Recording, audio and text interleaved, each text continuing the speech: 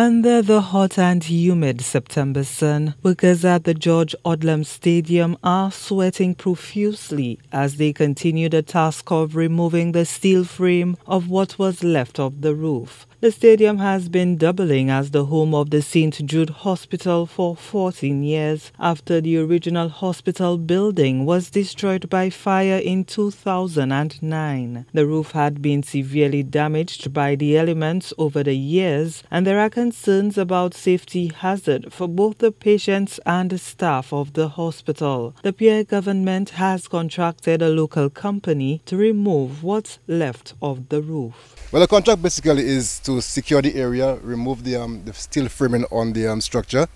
As you see, all the benches have already been removed and placed in the scrapyard. The structure itself is going to be shipped across to India as scrap metal.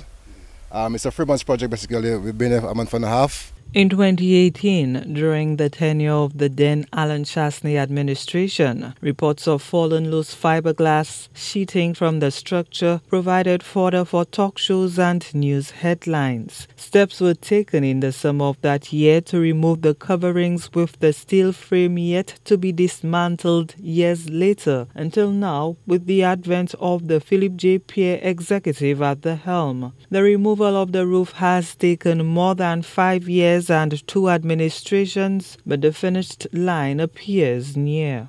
We will probably finish up end of October for the latest. It's about to secure the area basically, keep the place secure in case of hurricanes, strong winds. That's it basically. How is it going so far? Oh, good, good. It's on schedule? On schedule. We're on schedule. The issue that we have there is safety. We maintain our safety standards and keep the public safe. That's what it is. The aim, according to officials, to ensure the hospital at the stadium is safe from any possibility of falling debris and the patients and staff can breathe a sigh of relief. The removal of the roof is an important milestone in the transition to the new hospital building, as the stadium has been plagued for years by occupational issues. Prime Minister Philip J. Pierre, who secured a $200 million loan from the Saudi fund, has vowed to complete the over-decade-long construction project that has spanned 4 governments to date. Once the new building is finished, the hospital as an institution would be able to move out of the stadium and into a safe and modern facility. Gina Filippi, HDS News Force.